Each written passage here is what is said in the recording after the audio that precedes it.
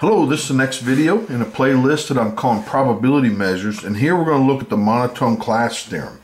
Theorem is this: let F be a field of subsets of omega and C be a class of subsets of omega that is monotone. And that means if AN is in C and AN increases to A or it decreases to A, then A also has to be in C. Now if F, the field of subsets of omega, is part of this monotone class, then the sigma field generated by that field is also a subset of that monotone class. And let's prove it. Here, we're going to prove it in 5 steps. And the outline is this. So let's let M equal M of F. Now that means it's the smallest monotone class containing all sets of F. Now we're going to show that M is equal to sigma of F. So the smallest sigma field generated by F and the smallest monotone class generated by F are equal. And since a sigma field is a monotone class, right? It's closed under, infinite unions, infinite intersections. We have that M is a subset of this sigma field, right? If it's a monotone class, that's the minimum monotone class. That has to be true. Now we will show that M is a sigma field, and that means that this relationship has to hold, right? If M is a sigma field containing F, and this is the minimum sigma field containing F, it has to be a subset. But they can't be subsets of each other, they have to be equal. And if they're equal, and this is the minimum monotone class, then it has to be a subset of that monotone class. All right, first we need to show that omega is in M, and since omega is in F, which is a subset of M, then it has to be in M. Now part 2, we're going to show it's closed under complements. So if A is in this monotone class, then a complement is in the monotone class. That's what we want to show.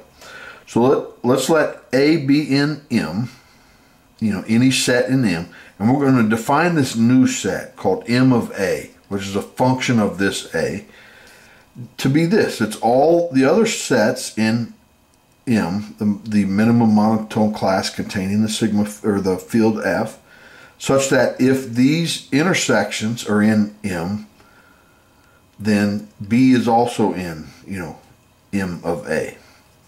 So note that F is in M of A, since F is a field, and you're right, because this goes through all sets in M, and some of those sets are in F, and then when we cycle through all the other sets of M, we're going to get to the ones that are in F, and since F is a field, these also have to be in here, which then makes F a subset of, M. Now, M of A is a subset of M, right? We're creating M of A on conditions that may or may not include all sets of M, right? So it has to be a subset of M. Now let's let AN be an element of M of A, such that AN increases to A, right? And so that implies that A in complement decreases to A in complement. Now since AN and A in complement are in M of A, right? See, and this is true because we are assuming that AN is in M of A, right? So that means that this has to hold when we stick AN in there. But we know that omega's in there, right? And if we put omega, when we cycle through other sets of M, omega is one of them, and omega A is, AN is AN. Omega complements the empty set, so the empty set's in it, and this has to be in it, right? We're requiring it. We're assuming that AN is in here. So that means that this set is in here, but when this is omega, that's just a complement. So that says, AN complement. So that says both of those are in there.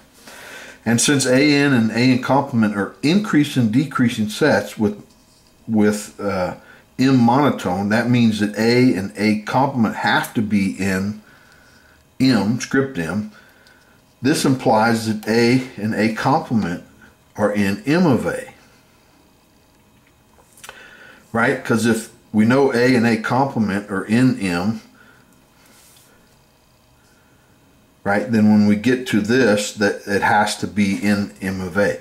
Now that may take some reasoning, on your part, but that's true. Now but that means MA is a monotone class. So if MA is a monotone class that contains F, that means script M is a subset of it, because this is the minimum monotone field that contains F.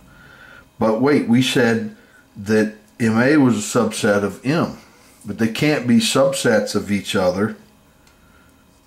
That means they're equal. So that means that M is closed under complementation. So show M is closed under finite unions.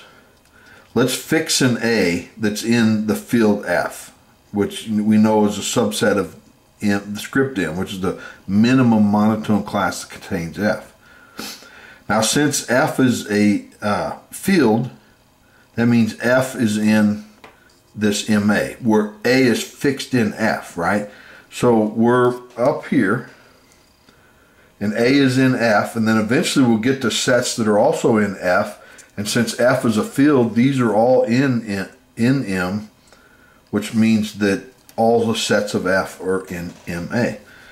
When we restrict it to that, to being in the field F. Now let's let Bn be an element of MA such that it's an increasing set to B.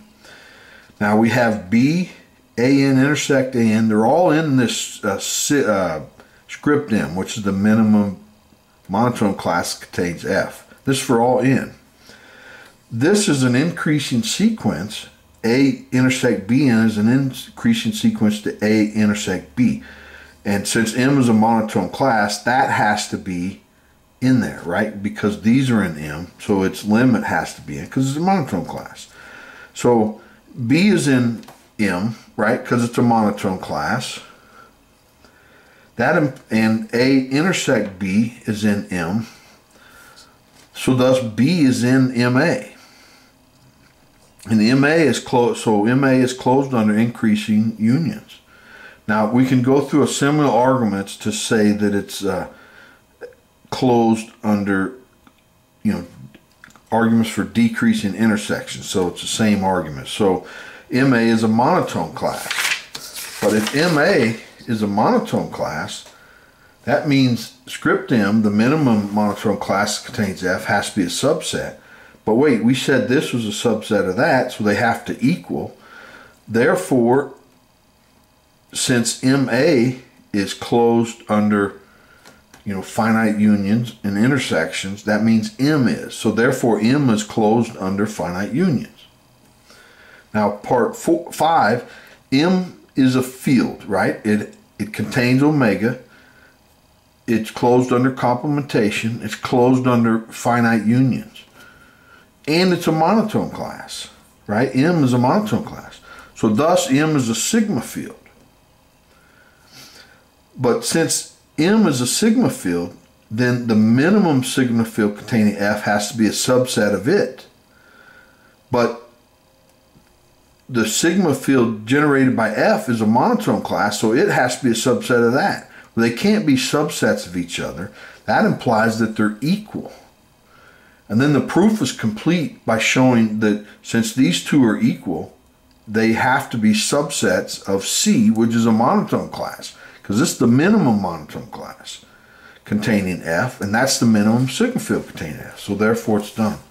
Now here's a quick example why the monotone class theorem fails when F is not a field.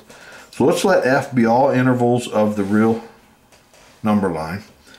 So that means F contains the sets that look like this, open intervals, closed intervals, any combination. So X and Y are in the real number line, and we're requiring that X be strictly less than Y. So now look at the interval X, Y complement is this form. But but this form is not part of F. So it's not an element of it. So it's not closed under complementation. Thus, F is not a field. But let's let Xn be increasing to X or decreasing to X. Now remember that we're requiring X to be strictly less than Y. And if we look at all of these sets, you know, the limit of these sets, and this is, you know, this is for all these.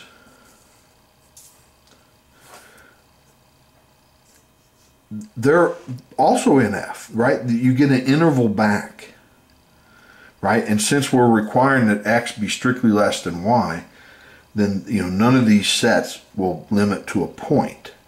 So all of these are intervals that are back in F. So F is a monotone class. So F is equal to this minimum monotone class because it's itself. But note that the minimum sigma field generated by F is the Borel set, where B of R is the Borel set. And the Borel set is clearly not a subset of this the minimum monotone class generated by F, which is F, right? The sigma field generated by F is a strictly larger class. They're not equal. So hence, the monotone class theorem fails. Well, that's all I have for this video. Hopefully you enjoyed that. I sure did. Please like the video and subscribe so you don't miss the next one. Thanks. Bye.